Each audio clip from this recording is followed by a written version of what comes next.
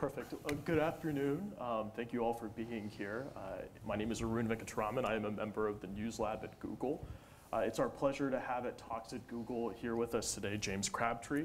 Mr. Crabtree is the former bureau chief of the Financial Times in Mumbai, currently a professor at the Lee Kuan Yew School of Public Policy at the National University of Singapore. And he's written this fantastic book, The Billionaire Raj, A Journey Through India's Gilded Age. The book has received fantastic reviews from Publisher Weekly. Washington Post called it one of the seven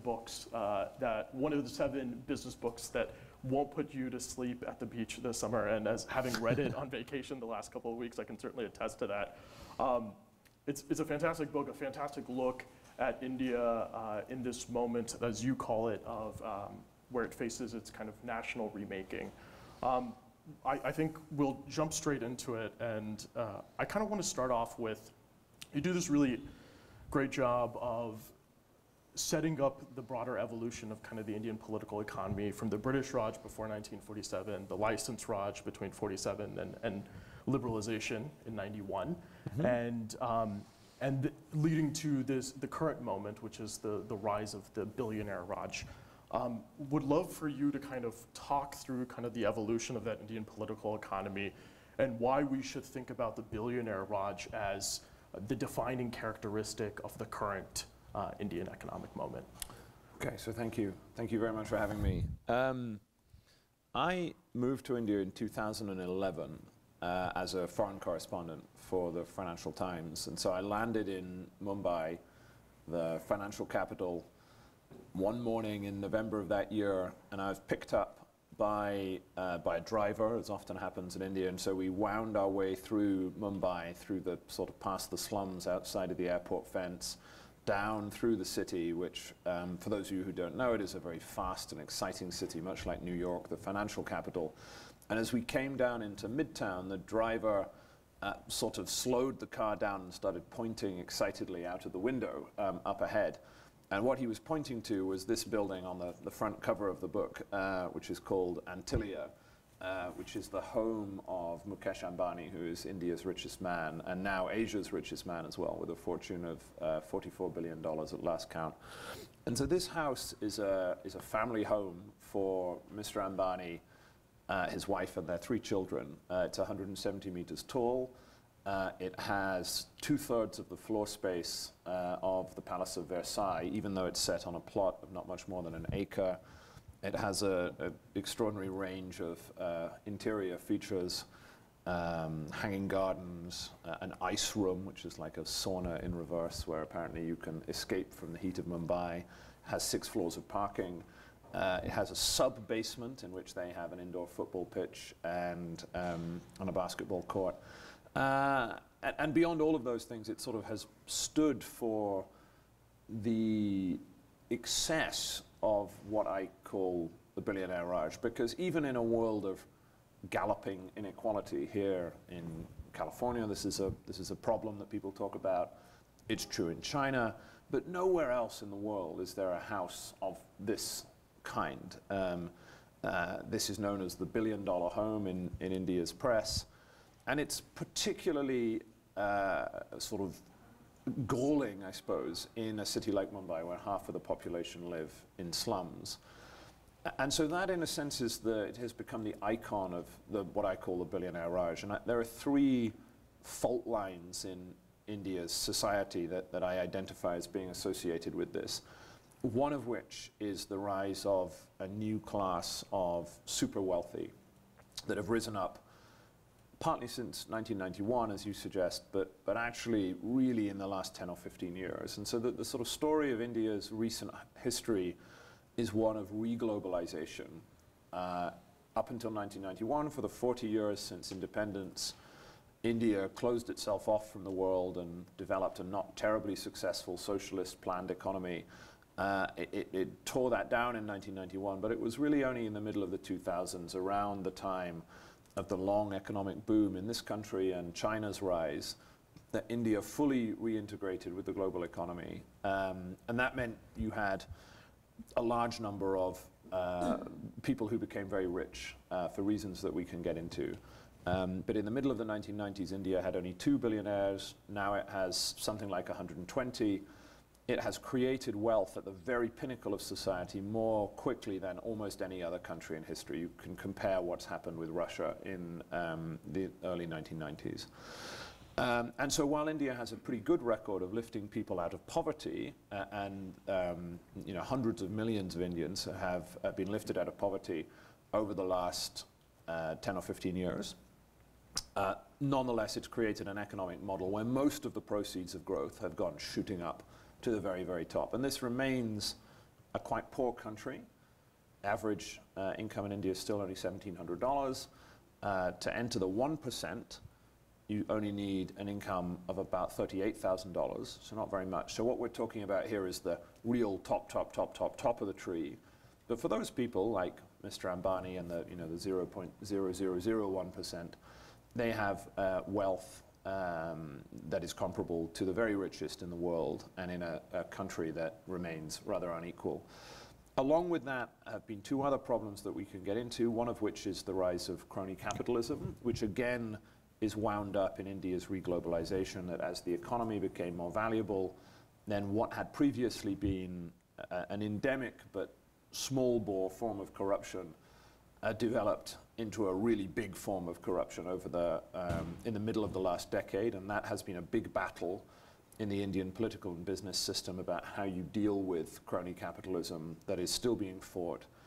And then there's a third fault line which relates to the way India's industrial economy works. There was a huge boom around the same time that this building was being built before the global financial crisis. That boom ended in a bit of a jarring crunch, and India has since been trying to recover from the problems that were caused then, which are excessive debt taken on by its new tycoon class and over-leverage in the banking system. And so these three fault lines are what I discuss in the book and what I say are the sort of challenges of the Billionaire Raj. This is an optimistic book, at least in theory, because I see no particular reason why India can't overcome these challenges. But I suppose the argument in the book is that's not going to happen by accident. You talk about, in fact, in the book, I think there's $150 billion in bad assets that the banks currently own from this tycoon class. Getting to the dual reasons of this boom and bust cycle, and then kind of the crony capitalism, and that you kind of position as being the primary reasons for fueling the rise of this tycoon class, or the Billionaire Raj, over the last 10, 12 years. Why is that fundamentally problematic for India's development writ large? Why is it an issue that you have crony capitalism as rampant as it is, a boom and bust cycle, and how does that hinder kind of India's ability to grow going forward? But if you compare India to China, so China has executed a sort of once-in-a-lifetime trick over the last 30 years, which it has grown pretty much unbroken over 7% for about 2 decades. And that's unprecedented in economic history. Almost no country has ever done that. And nonetheless, India is trying to do something similar. The quicker you grow at a high rate, uninterrupted, the more quickly you move out of poverty and become a middle-income country. As I say, what China has managed to do is very unusual. Typically what happens is you can grow fast for a while, and then you get found out and you fall over. And so in a sense, the problem with India's boom and bust cycle is it impinges on its development. But it raises a sort of more interesting question. So there's been a big change in the way India's economy works. And the simplest way I can explain it is that before the reforms in 1991, and to some degree for the 10 years after that, you had a situation where capital was expensive, but politics was easy. So it was hard to raise money. You couldn't get financing. There were no international banks, so you had to rely on a kind of moldy state banking system, which was locked up in all sorts of ridiculous restrictions. But if you were a businessman, you learned how to work the system. The good ones, some people call it crony socialism. Your friends in politics helped you out. You bent the rules a little bit. The people who prospered were the ones who knew how to work the political system. And what happened after the mid-2000s, and particularly after you had a range of corruption scandals, was that flipped on its head. So capital became much cheaper, much easier to raise money, and so the tycoons raised huge amounts of money, borrowed mostly from state banks, but then suddenly politics became very difficult. Because in the aftermath of the corruption scandals of the mid-2000s, India is a democracy. It has a free press, it has an independent judiciary, which is at its upper levels at least, broadly impartial and not corrupt. It has a vibrant civil society, and all of these groups, and it has a growing, if still small, middle class. All four of those groups became very attuned to corruption. And so it became much more difficult for the tycoons to work the political system as they did in the past. And that was especially true after the current Prime Minister, Narendra Modi, was elected in 2014 in a landslide election in which he stood on an anti-corruption platform. And so this new environment that India finds itself in which capital is much easier to get than it was before, or at least has been, but the political system is much more difficult. What it means is the old system that India was using to build steel mills and mines and toll roads is now broken, but there isn't a new system. And that's a big problem if you're a country in the early stages of industrialization. Because while India, people look at India and they see its tech economy, for instance, the cities like Bangalore and Hyderabad, which have vibrant startups and big outsourcing companies. But in the end, you can't develop with just that. You need to have the basic infrastructural development in roads and sewerage and ports and railways that every other developing country that has moved from poverty to middle income status and onwards towards rich economy status has managed. And so if India's industrial engine is broken or problematic, then that's a big issue. That brings up, I think, a comparison that you draw between the moment that India is currently in and, let's say, the United States was in during the Gilded Age, or England was in the time of Dickens, where you kind of had this very interesting dynamic because with three primary stakeholders, the state kind of institution or state apparatus fails to provide basic needs and basic services infrastructure to its people.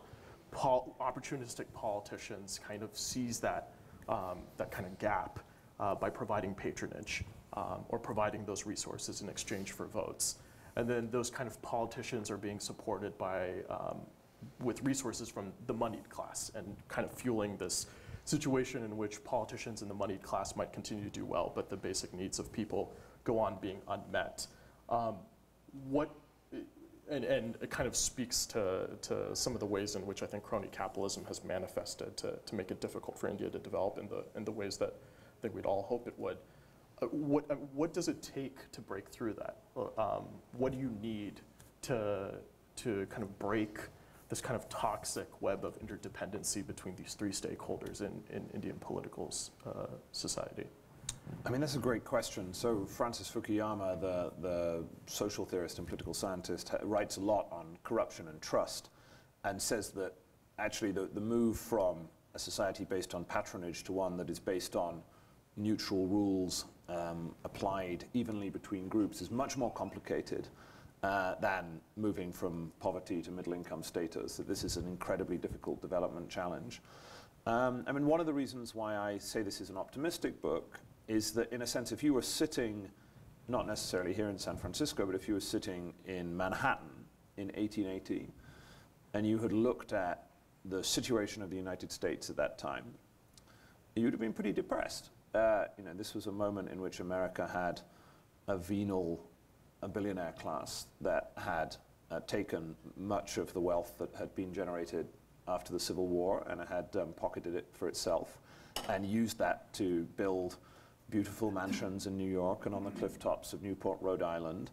And they were working hand in glove with machine politics at the city and local level that was rapacious and not interested in ordinary people.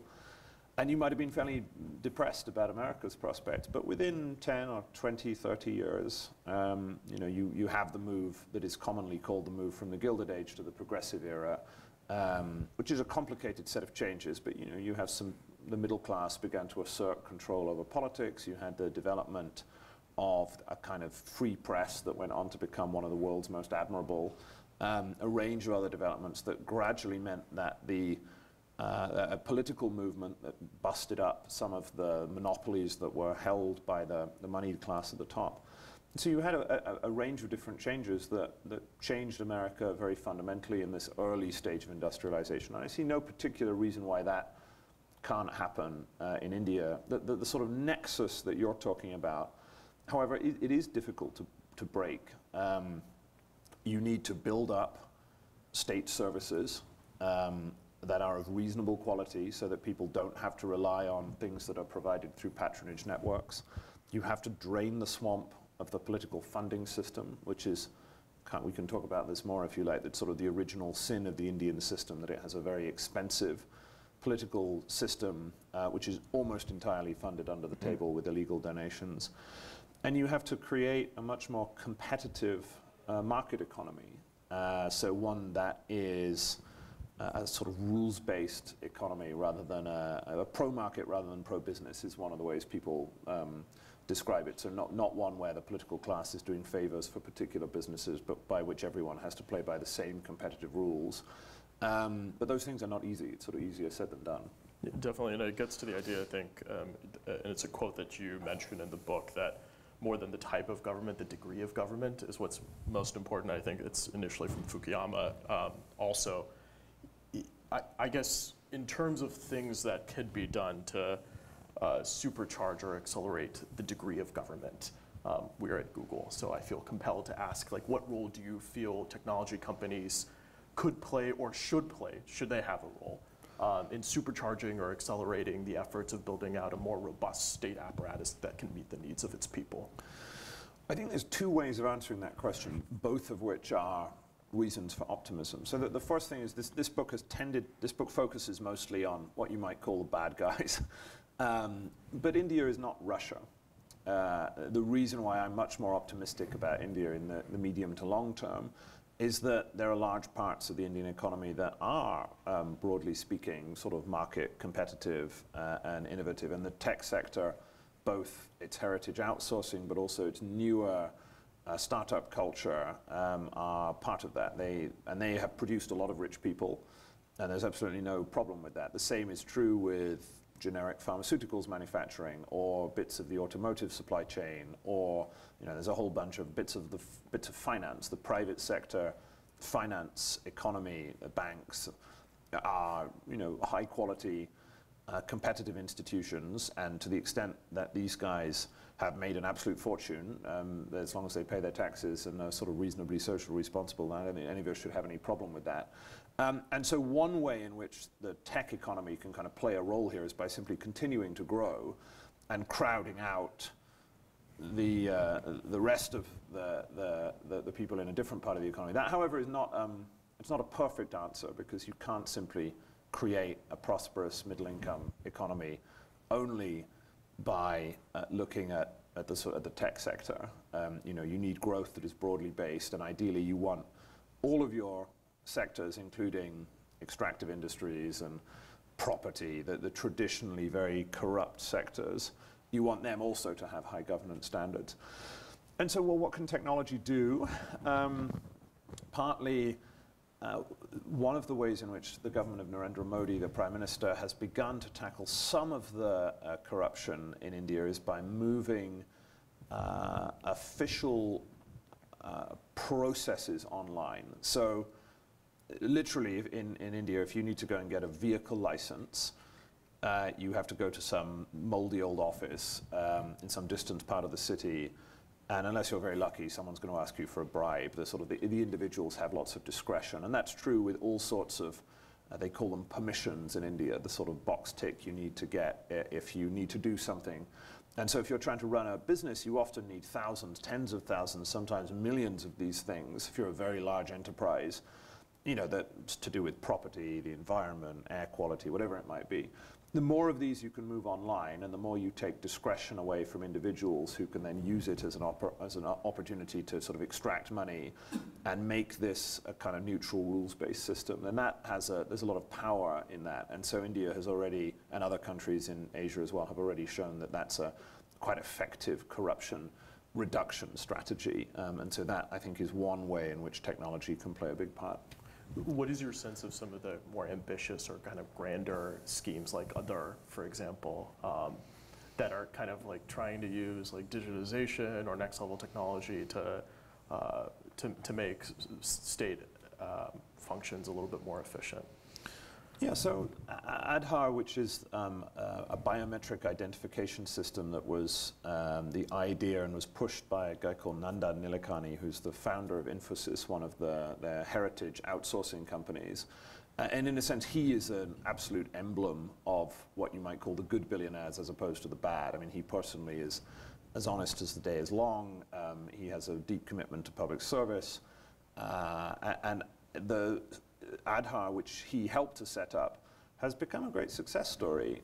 It's the sort of one of the layers in what they call the India stack, which is a range of technology applications, which makes it much easier to connect individual users, particularly those who are very poor, into the banking and financial system, and then onwards into products that require that, like mobile payments and that sort of thing. And actually, I mean, it's been very successful. It's now used by more than 1 billion people, so it's very difficult now in India to do anything without an Aadhaar card. And so if you're a startup and you want to do something which requires quick and easy identification, verification, and then access into banking and other sorts of financial products, is vastly easier than it was even 2 or 3 years ago. This system has its critics. There are some people who worry not so much about Aadhaar itself, but about the security and data protection of the wider ecosystem of companies that are now building things off the back of it. But typically, I think that's a good example of what the Indian state can achieve if it puts its mind to it. The problem is that is a rather isolated example of success, and there are whole swathes of other areas that are pretty much as hopeless as they used to be. So in a sense, you need to take that rather inspirational example and then move it around much more broadly. Applied at scale. It strikes me that, I mean, I think the grand kind of conclusion or recommendation is kind of from the book is doing what it takes to usher in this progressive era that might be able to move India from the Gilded Age to higher levels of development. It strikes me that one of the components of that you need is kind of a fierce, independent, kind of muckraking media class or journalism class. And I'm putting on my News Lab hat a little bit here. You have this really fascinating chapter in the book about kind of the rise of Arnab Goswami over the course of the last 10 years. And I think it's kind of a nuanced chapter where you kind of suggest, is this newly activist kind of media class emblematic of kind of yellow journalism and the kind of or not Joseph Pulitzer, but the world model in the 1890s? Or is it like muckraking journalism, like the Upton Sinclair's The Jungle? I mean, what's your sense of like how it's treading that line? And as you see kind of journalism move increasingly to digital, is it more susceptible to being yellow journalism than kind of the muckraking variety it needs? Yeah, so it's another great question, and I could talk about this for hours because obviously I'm a journalist, and so I love this question. I mean, my starting position with the Indian media is I live in Singapore, and I would much rather have the Indian media than the Singaporean or many other of the East Asian medias. I admire the fearless, messy, often wholly inaccurate, but spirited South Asian press more than the much more restrained, deferential East Asian press. I think if you come from an Anglo-Saxon background, you take the Indian media over an East Asian media any day of the week. That, however, is not to say that there are not very substantial issues, and I think there has been a degradation in the Indian media ecosystem that is partly to do with what you might call the Fox Newsification of broadcast news. So in the book, I focus on a gentleman called Arnab Goswami, who's kind of the Sean Hannity or Bill O'Reilly of India. He's a very outspoken evening talk show host. He's quite right-wing, although he initially found his feet as an anti-corruption campaigner, and he claims, I think with some justification, that he is sort of personally liberal and sort of speaks out on things like women's and gay rights. But increasingly he is associated with something that would be quite similar to a sort of Fox News agenda, a right-wing nationalism that is very supportive of Narendra Modi and spends its time beating up on Pakistan on the evening news and that sort of thing. That's one problem. You then have a problem of social media. I should watch my words carefully in this audience, but increasingly I view social media in India as a complete cesspit. I mean, Twitter in particular is you know, it's a very,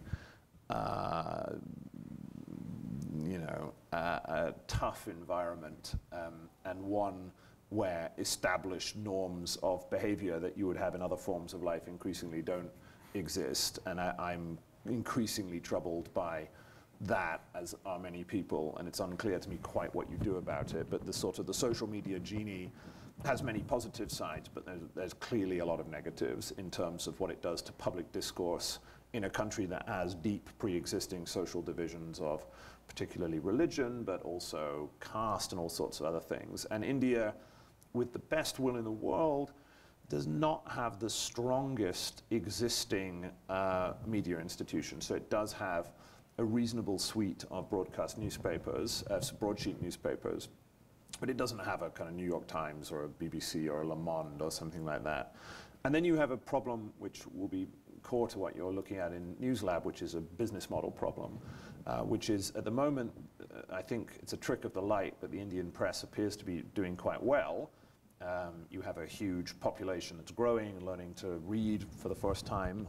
You know, literacy rates are falling, people are becoming wealthy, and so the newspapers on the surface look like their business models are reasonably robust, but I'm 100% convinced that that is a trick of the light, and exactly the same tsunami that has washed over the media industry in the West is going to wash over the Indian media industry with almost twice the force, because it's going to happen much more quickly.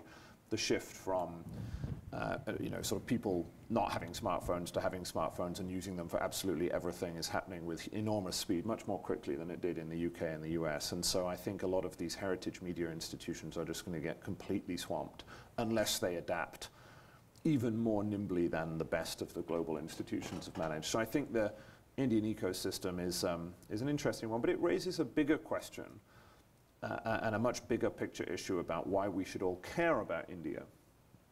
In this audience, you know, you're part of the Indian diaspora. Many of you have connections to India, but in a sense, you know, look up from 50,000 feet.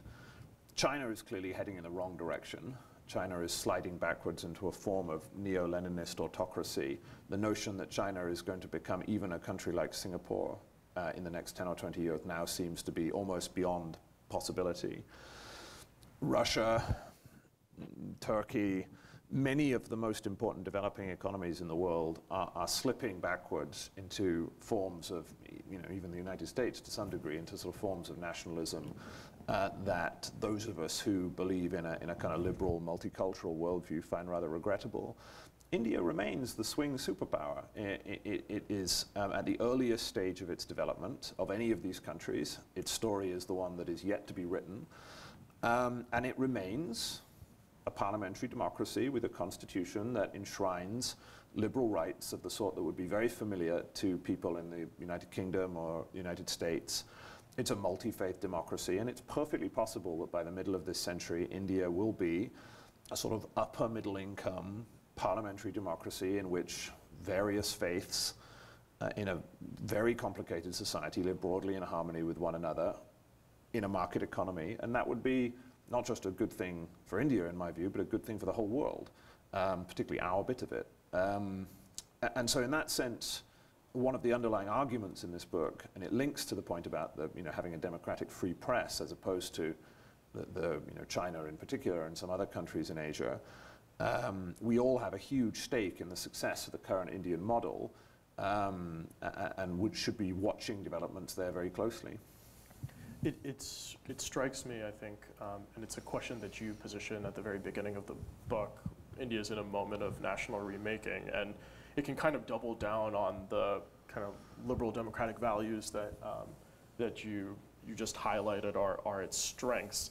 It seems to me that you also hear, like, as a part of the broader conversation, that like India maybe should course correct and take on a more kind of right-wing, autocratic, kind of go the way of China or to a lesser extent Singapore, and that might grease some of the inefficiencies of the Indian state. I mean, kind of taking a step back, it can kind of go the progressive era mode, or it can take a more kind of like strongman, autocratic kind of leadership that builds a very kind of efficient state apparatus sort of direction. Do you sense that that is like the right way to frame the two directions that it could potentially go moving forward to address some of these broader issues? I mean, I understand the impulse behind that suggestion, which comes from a place of frustration, which is that as recently as 1990, 1995, India and China were basically in the same place from a kind of economic size, GDP per capita sense, and then China raced away and is now a vastly richer country than India and much more successful. And so I can understand the impulse to say, well, if our political system was a little bit more like theirs, then if we weren't a messy democracy and that meant that we didn't have to put up with people, we could just bulldoze them out the way like the Chinese did, then we could build more roads. We get more done, and that would make it easier. And so I understand that impulse. I'm not sure it is the best example to go for. Many European and American countries have managed to build good infrastructure without requiring dictatorship. Equally, China is a much more homogenous society than India. It's not a very good model. The Han Chinese make up the vast majority of China. India is a stunningly diverse society in all of its ways. It's seen much more like Europe than the heritage United States or China. And the risks of, in a sense, a more majoritarian politics, which in a country that is 80% Hindu inevitably means a majoritarian Hindu politics, it comes with a number of risks.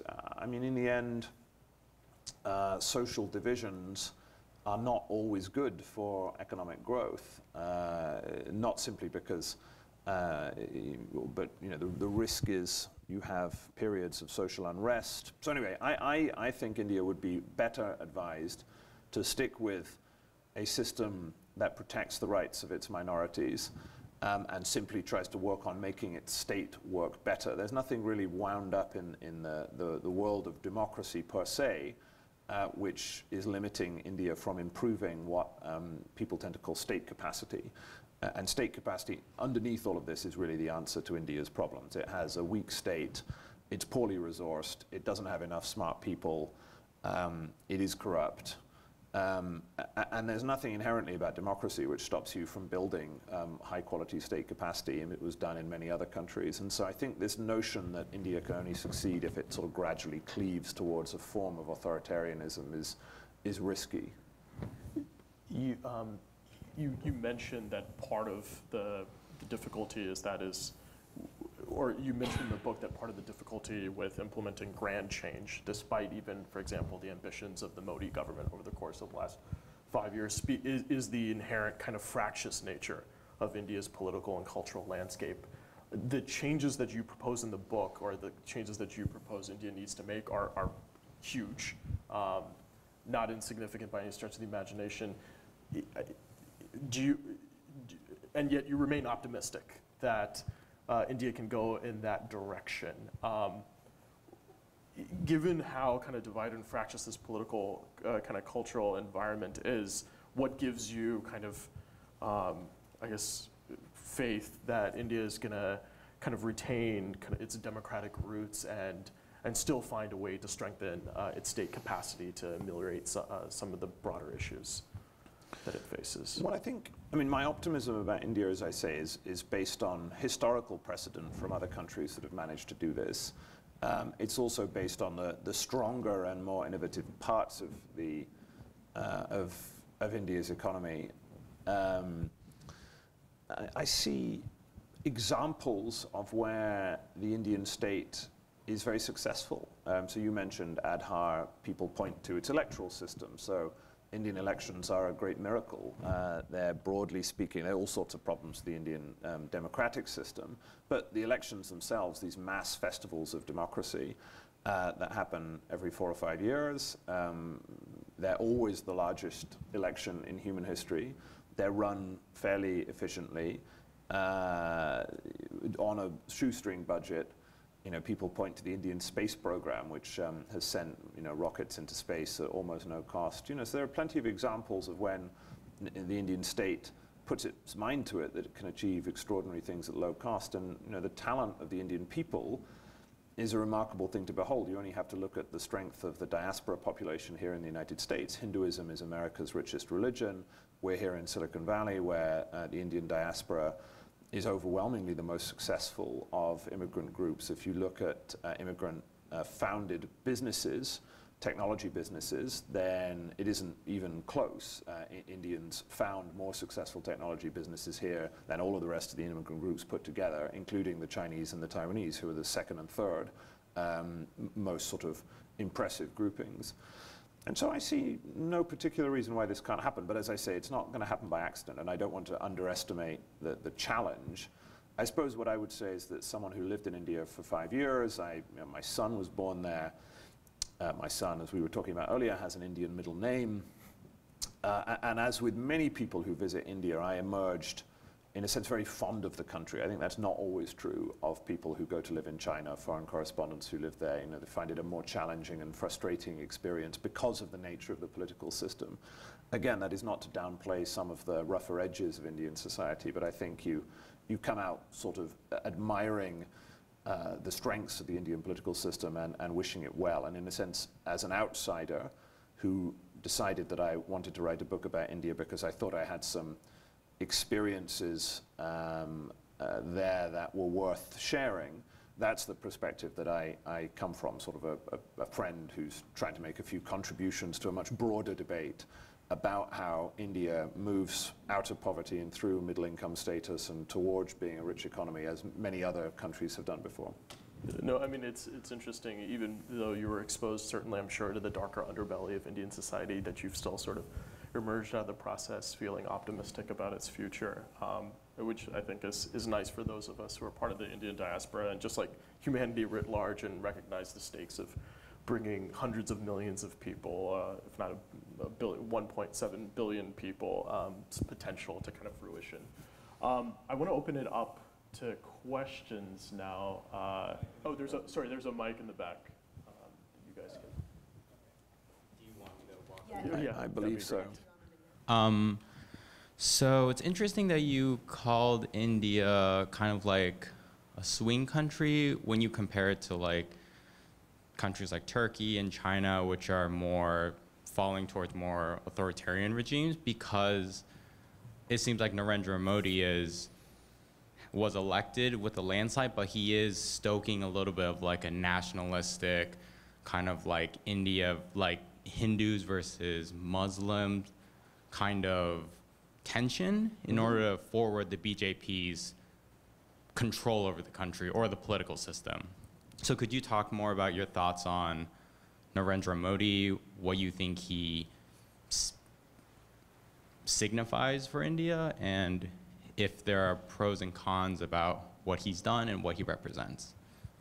Yeah, I mean, it's a great question. Narendra Modi is the dominant figure of the age in India, and although I set out to write a book about the rise of the super rich, I very quickly discovered that it's basically impossible to grapple with the state of modern India unless you have an account of Modi, who he is and what he stands for. He's a remarkable figure in a number of ways. For those of you who are less familiar with him, he was born in poverty. He's from the lower castes. He's famously a self-described son of a tea seller, chaiwala.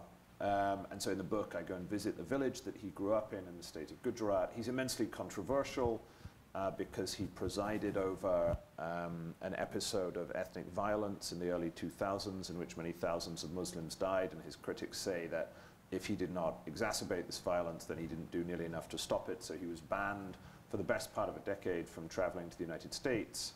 He wasn't welcome in most Western countries. And then he's a contradictory figure, as you say. So on the one hand, he won election on an anti-corruption platform and is seen to be a sort of pro-growth, pro-market, pro-jobs sort of leader. He's a technocrat. He believes in building big infrastructure projects. He's obsessed with bullet trains and solar parks, and he loves technology. He has nearly as many Twitter followers as Donald Trump. When Donald Trump met him, he rather graciously pointed out that Narendra Modi had the second largest number of Twitter followers of anyone in the world. And yet, as you say, he is a Hindu nationalist. In his younger days, he was, in a sense, a sort of a proselytizing religious figure for a right-wing Hindu nationalist civil society group called the RSS, and this was in the era before India's economy opened up, and so he would walk or take a scooter from town to town. This was in an era really before any Indians had televisions, and so he would preach the good news. He would go and have meetings with people, sit around kitchen tables and tell them about what the Hindu nationalists thought was going on in the world. And so he stands against the tradition that I talked about earlier, the values of secularism that are enshrined in India's constitution. And so that's when I say that India is a swing superpower. I suppose I mean that this is in play. It doesn't seem to me that India is sliding inevitably backwards into a form of populist nationalism along the lines that Turkey or certainly Russia has followed. China is a different case, but equally depressing. Nonetheless, I think fair-minded people could agree that the secular tradition in India is in a pretty weakened position at the moment. The Congress party that was the standard bearer of that tradition for most of India's existence has been reduced to a parliamentary rump of less than 50 seats. Its leadership is not popular, and so it's sort of unclear where the future of that strand of India's politics is made up from. And then there are all sorts of other forms of nationalist identity, caste-based politics, religious politics in India. It's a very complicated and combustible society. Nonetheless, I don't think that there is as much reason for pessimism as there are in some of these other autocratic countries. And so when I say that it's a swing superpower, what I mean is that it could go to some degree one way or the other. I don't think India is going to become a new version of Russia, a kind of oligarchic kleptocracy. I think there was a risk of that 10 years ago. I think that risk has thankfully receded somewhat. But there is a future in which India would remain, it's already probably the most unequal country in the world, right up there with South Africa and Brazil, but it's reached that point at a much earlier stage in its economic development. And so the risk is, if it continues to grow, and the proceeds of that growth are taken overwhelmingly by people at the top, you have a potential future in which India becomes unprecedentedly unequal for a large economy. And you can also get a situation in which Indian politics becomes much more combustible. This is a country that has nearly 300 million Muslims. And so if that substantial minority begins to feel that they have no protection within the political system, then that is a big problem. And it's not just that particular minority, there are lots of other minority groups as well. And so that, in a sense, is why many, I think, outsiders to India look at the values that were enshrined in the Constitution and say, well, look, this is a pretty good place to start. It's not perfect, but you don't want to throw this away, because with a country as diverse as India, this is the sort of thing that you need to keep things relatively stable. So. Yeah, I think one of the interesting parts of the book, one of the parts that really jumped out to me was when you talk about the kind of ghettoization of the Muslim population in Ahmedabad in the aftermath of the Godhra riots in 2002. And I think it speaks to kind of, when you say it's a swing state, it could veer the opposite direction, but it's kind of a crucible moment for India. It's a good, I mean, that's a really good example of what, so if you go to Narendra Modi, grew up in the northwestern state of Gujarat, and it's a sort of interesting example of a theoretical question, which is, do economic growth and social harmony necessarily go hand in hand? In theory, people in this room, and me too, you like to think, let's be nice to one another, that will be good for growth. We'll all get along, and then the economy will grow fine. But actually, the Indian lesson of that is not necessarily the case. So Gujarat has been one of India's most successful states. It's the closest that India has to the Pearl River Delta in China. It is industrialized, it's relatively corruption-free, it attracts a lot of foreign investment. You know, you have huge factories. Ford have a huge factory there, GE.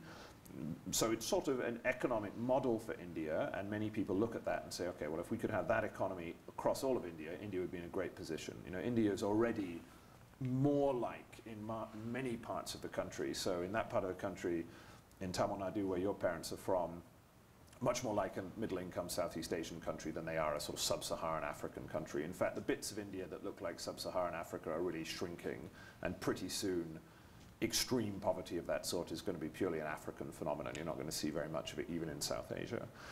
But the problem is that Gujarat has really terrible politics, very caste-based politics, but particularly brutal for the Muslim minority. And you see that in Ahmedabad, where Muslims in Ahmedabad live in a literal ghetto. So not a ghetto like you get in American cities, which is somewhere that only poor people live. It's a ghetto like you get in 19th century European cities, where everybody of that particular faith lives. So the Jews in the Prague ghetto. In Ahmedabad, every Muslim in the city pretty much lives in one area, and they all moved there.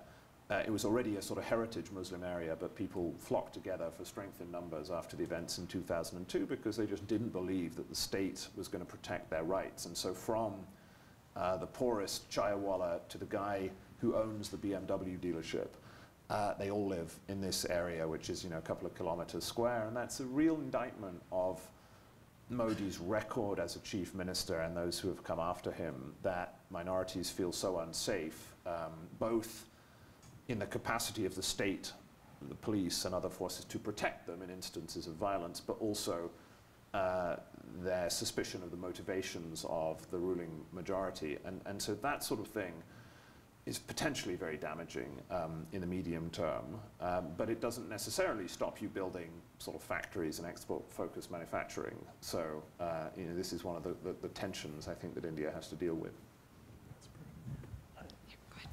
Looks like we have another question. Hey, thanks for coming here today.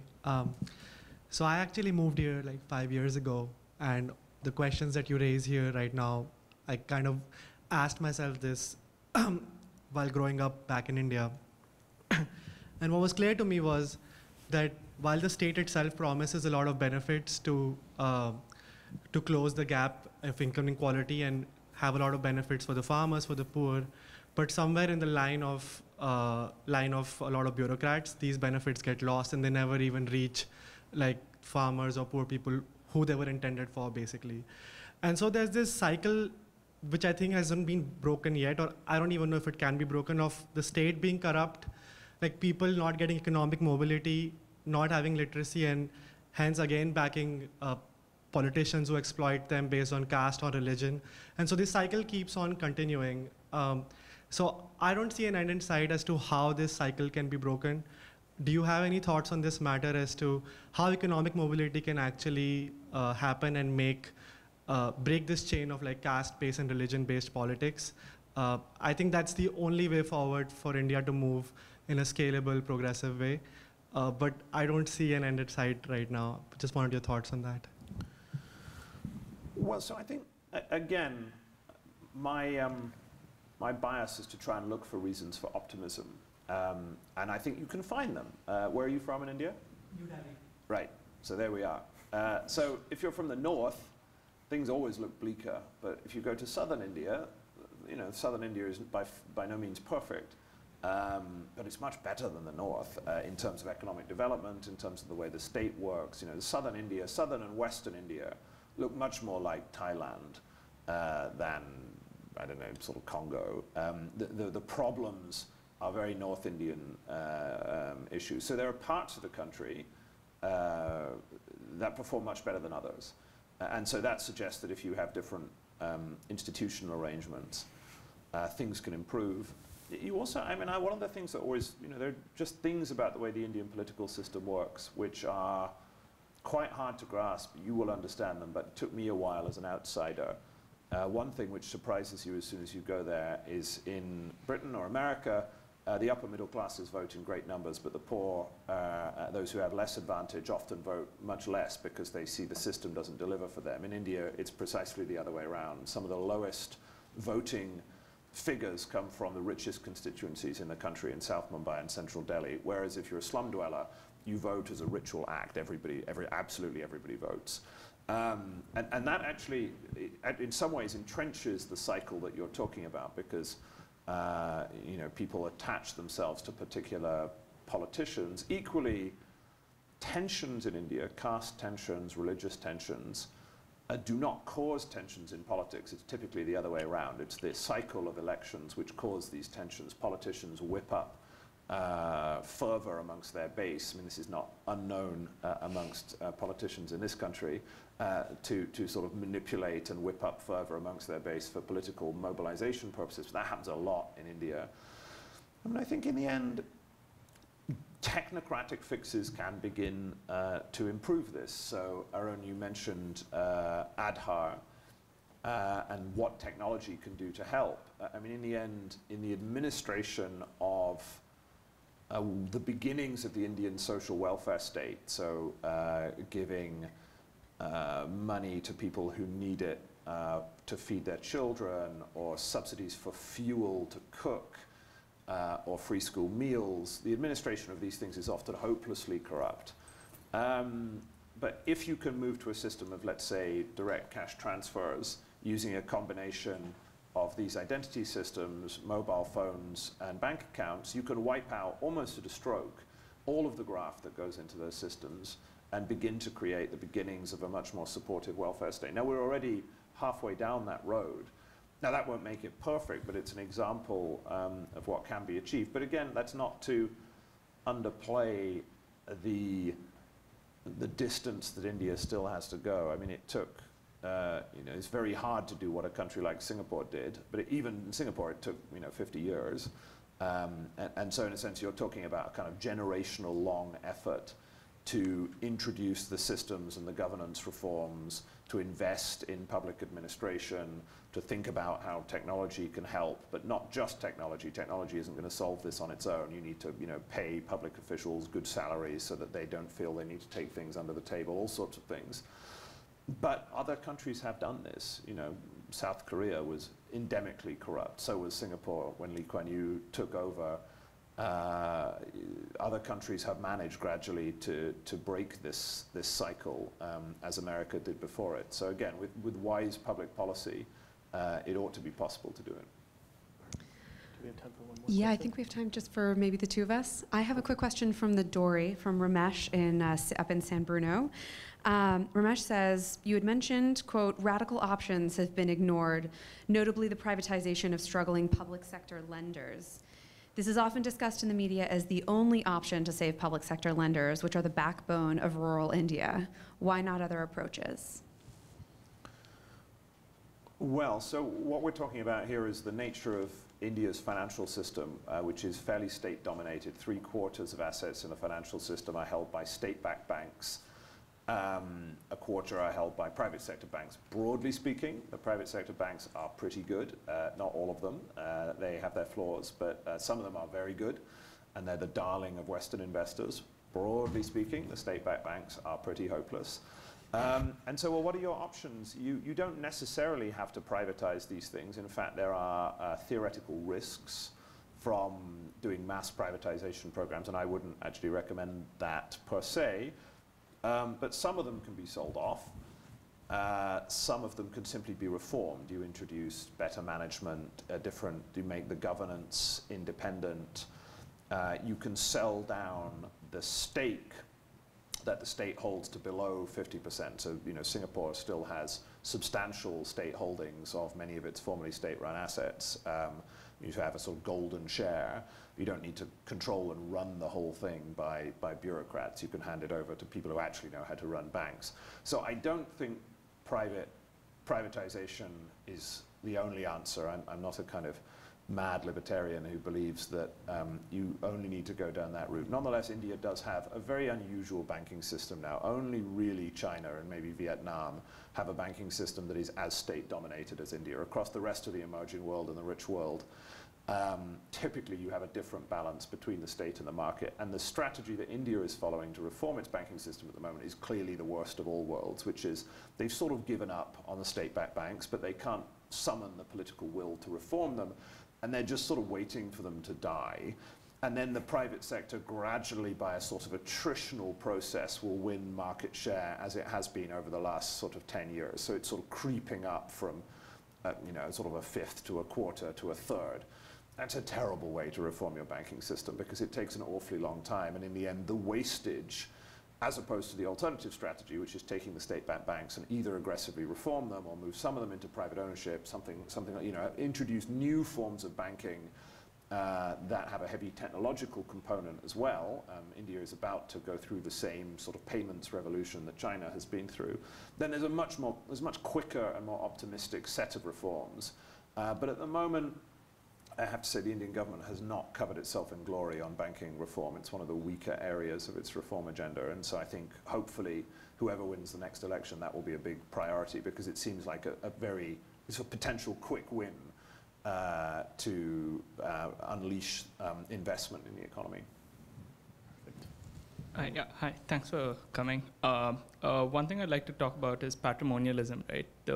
Mukesh Ambani, who you mentioned, his father was a big businessman, and like there are large sections of the political class who are there thanks to like the family connections or whatever, and even in Bollywood, it's the same story. So do you see that as being something typical of economies that are in this stage of development, or is that unique to what are your thoughts on that?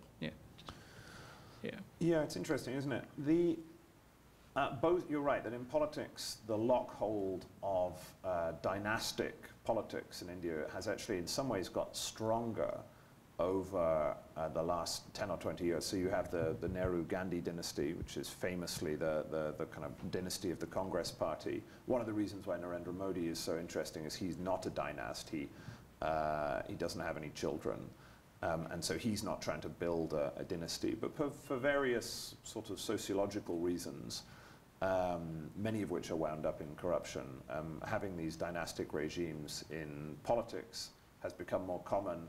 And it's certainly a feature of Indian capitalism that the family-owned conglomerate remains the dominant form of business ownership. And predictions of the decline of the family-owned conglomerate are often made by outsiders, and they very rarely come to pass. In actual fact, it seems in many ways as if that, and it's true across Asia, that the conglomerate as a form of business remains as dominant as ever it was. And so you mentioned Mr. Mukesh Ambani.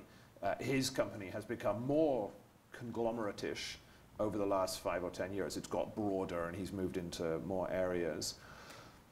I tend to think that in the medium term, again, some of these factors will decline a little bit. Part of the reasons why conglomerates and family-owned conglomerates are so dominant in India are because you need to keep functions within the business that typically would be done outside in other areas. So you need to recycle capital within the business. You don't trust the legal system to guarantee a sort of trade with other companies, so you keep them within your own company.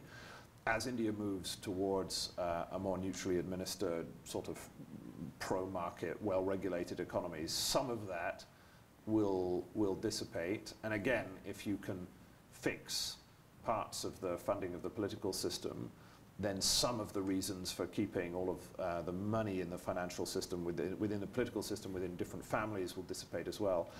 But I don't think India is going to sort of, in a sense, end up where America and Britain are. The notion that the form of modernity that India is moving towards, this sort of Francis Fukuyama model that we're all going to kind of end up with a form of Western politics and capitalism, I think that's pretty clearly not going to happen. And so wherever India ends up is going to be its own form of these things. And so I suspect some form of dynastic politics and conglomerate-based business is going to be with us for a long time to come. Amazing.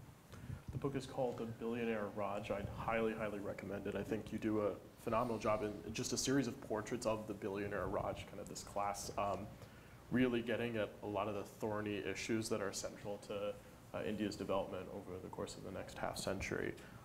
Thanks, James, for being here. Thanks, man. Thanks a lot. It's a great thrill to be here.